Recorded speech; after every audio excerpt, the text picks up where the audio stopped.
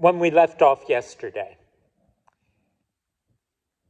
Martin Luther King Jr. was speaking of the perils of a fatalistic view of the world, or of one's own life, or of the whole universe. Here he continues.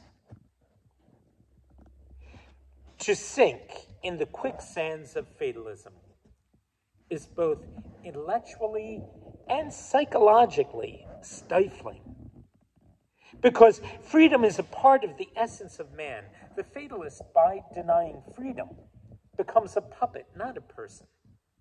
He is, of course, right in his conviction that there is no absolute freedom, and that freedom always operates within the context of predestined structure.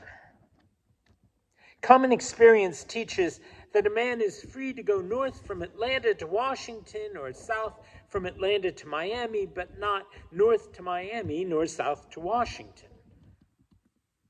Freedom is always within the framework of destiny, but there is freedom. We are both free and destined. Freedom is the act of deliberating, deciding, and responding within our destined nature.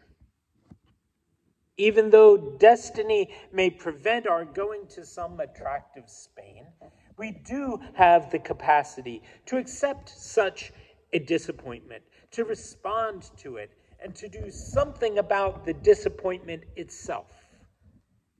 But fatalism stymies the individual, leaving him helplessly inadequate for life.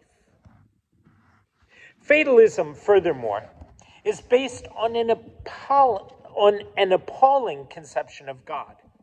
For everything, whether good or evil, is considered to represent the will of God.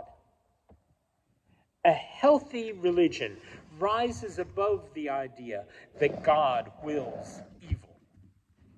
Although God permits evil in order to preserve the freedom of man, he does not cause evil.